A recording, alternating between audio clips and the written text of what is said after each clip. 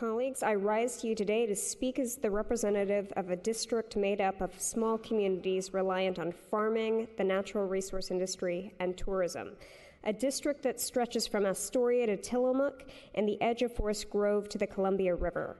And though most of the district is about 2 hours outside any major urban area, mine is a district that has been ravaged by rent increases and no-cause evictions just as much as you might expect to find in a place like Portland or Salem.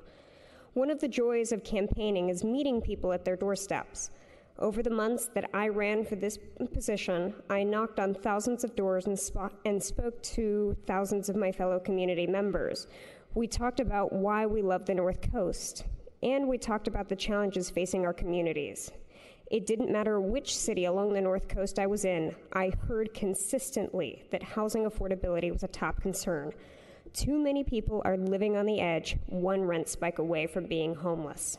In fact, one RV park owner in my district recently demonstrated how tenuous the position of many renters in my community can have, and just how important the protections this bill will provide are. In response to the legislation at hand, this landlord emailed several of our colleagues threatening to evict his tenants and spike their rents.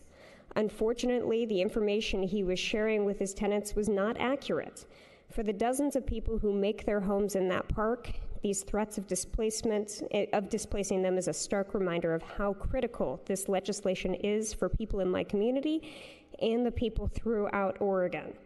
Yesterday, the New York Times wrote about this crisis facing our state. That piece, which is on your desk, pointed out that in recent years, median rents statewide have increased 14%. The housing crisis has affected every corner of our state, from mine to yours. Now, a critical component to the housing puzzle that has been often posited by some of our colleagues as to why SB 608 is not the solution to the housing crisis point to the lack of units available in this state. 155,000 by conservative estimates. And for those colleagues, I agree, this is not the solution, but a mere piece of a massive jigsaw puzzle that we are charged to solve.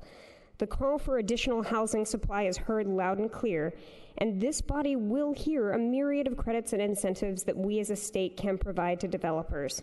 But 155,000 units will not appear by tomorrow, and the thousands of Oregonians that need today the help that 608 will provide them is why we should vote for this bill. As someone who has spent the last year talking to countless rural Oregonian tenants about the stress that they face every day in the rental market because of this crisis, I know how critical this legislation is towards helping them find the stability they deserve. I hope that you will join me in supporting Senate Bill 608. Thank you.